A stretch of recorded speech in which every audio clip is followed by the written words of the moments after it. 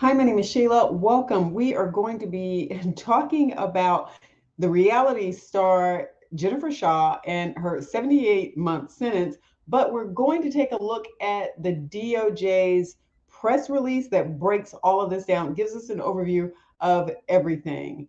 And to be honest, I didn't even know who she was. Yeah.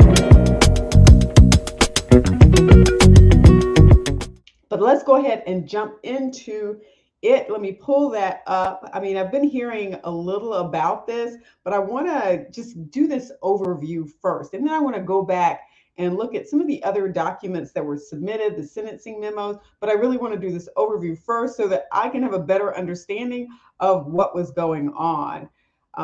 Let's see, that's not quite where I want to be. I want to be up here at the top so that we can see each other.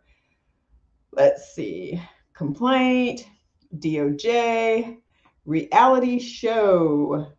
Scroll back up to the top. All right, reality show. This is out of the Southern District of New York. Released January 6, 2023 for immediate release. Reality show cast member Jennifer Shah sentenced to 78 months in prison for running nationwide telemarketing fraud scheme.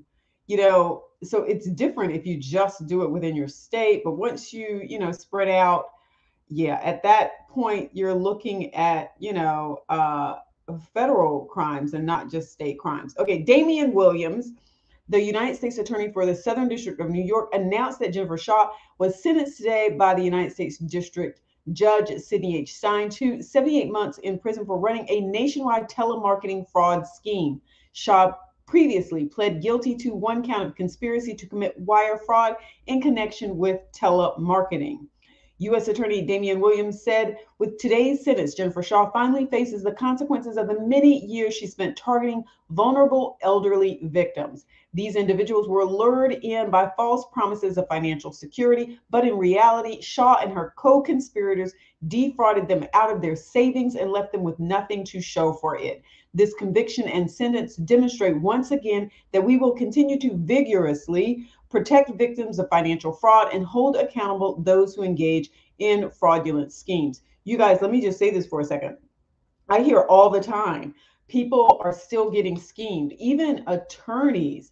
I have gotten a few emails, and there's one title company, and I actually reached out to them to let them know that I was getting emails that were made to look like they were coming from them. I don't know if maybe they sent them to me by mistake, but I reached out to them, did not hear a thing. And I'm just sort of like, y'all, something's going on here.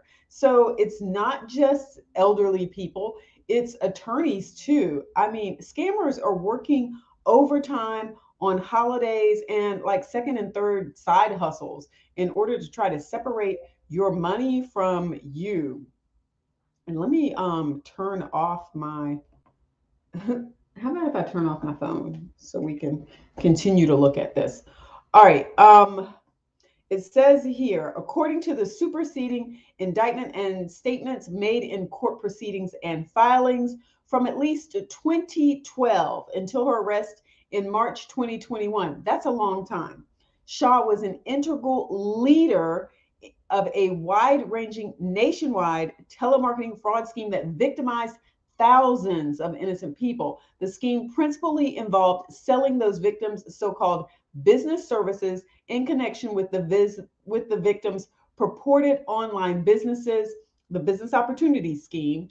In particular, Shah knowingly and intentionally facilitated the sale of leads, contact information for potential victims who had been identified as susceptible to the scheme's lies, to sales floors that were perpetrating the business opportunity scheme, and during the latter portion of her participation in the scheme, owned and operated one of the sales floors that was part of the scheme.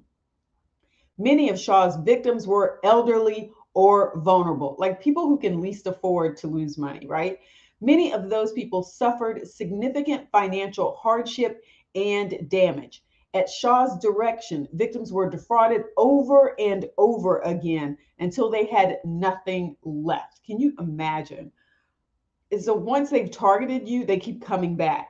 She and her co-conspirators persisted in their conduct until the victims' bank accounts were empty. Their credit cards were at their limits, and there was nothing more to take. They essentially acted like vampires. That's not in the press release. That's me talking there.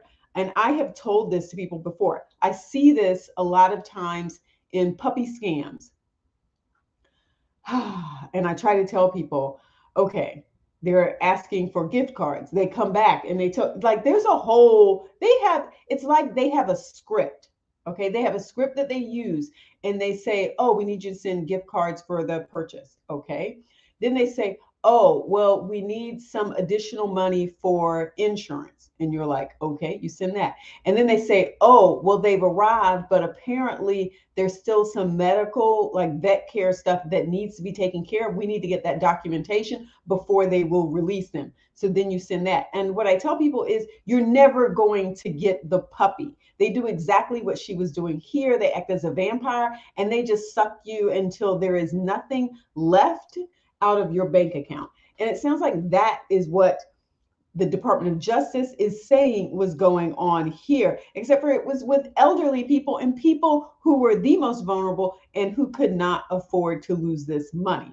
So it says they emptied their bank accounts, their credit cards were at the limits, and there was nothing more to take.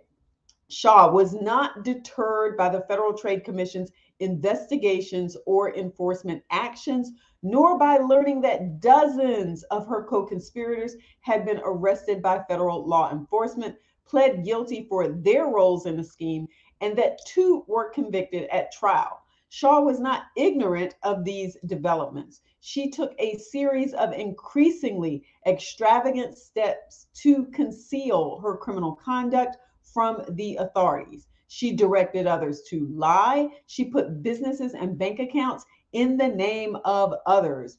She required payment in cash. She instructed others to delete text messages and electronic documents. She moved some of her operations overseas, and she tried to put computers and other evidence beyond the reach of investigators. These efforts were not short-lived or narrow in scope. She engaged in a years-long comprehensive effort to hide her continued role in the scheme. So she didn't stop. She just kept on and just tried to hide it.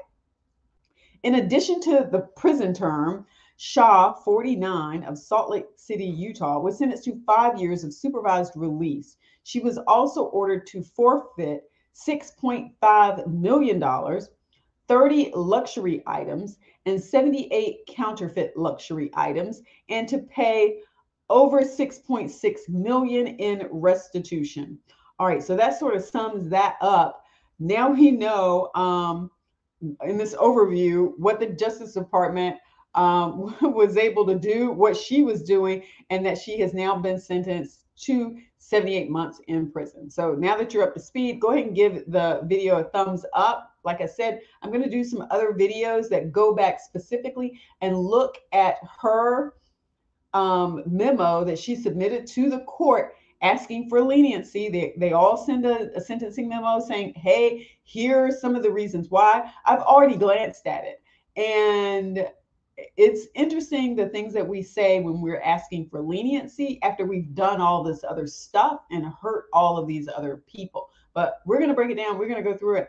And it's going to be interesting because I've already glanced at it to see some of what she says. So don't forget to give the video a thumbs up and don't forget to subscribe. Peace.